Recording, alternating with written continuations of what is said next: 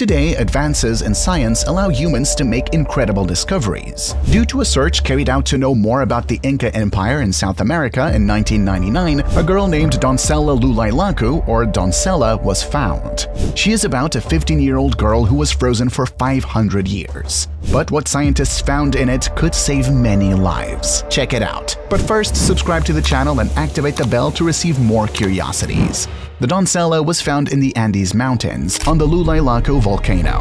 While scientists did archaeological excavations to learn more about the Inca culture, the 15-year-old girl was found in perfect condition, having been frozen for 500 years. According to research, the girl was sacrificed in a religious ceremony called Capacocha to pay homage to the gods, the creator, the sun, the moon, and the thunder, venerated at the time by the Incas. The victims of this ritual were left in the mountains to perish from the cold. In addition, the population gave coca leaves to the children who were going to be sacrificed, so that they would not understand what was happening or run away. Therefore, the researchers were not surprised to see a coca leaf between his teeth. In addition to the Doncella, a 7-year-old boy and a 6-year-old girl were also found. But what really surprised the researchers is that the Doncella suffered from a disease similar to tuberculosis. The bacterium present in her body has great potential for current medicine. It can be useful to cure and combat current diseases. The Doncella's sacrifice, though sad, will help advance science. So what did you think of this curiosity? Leave your comment and do not forget to subscribe to the channel. And I'll see you in the next video.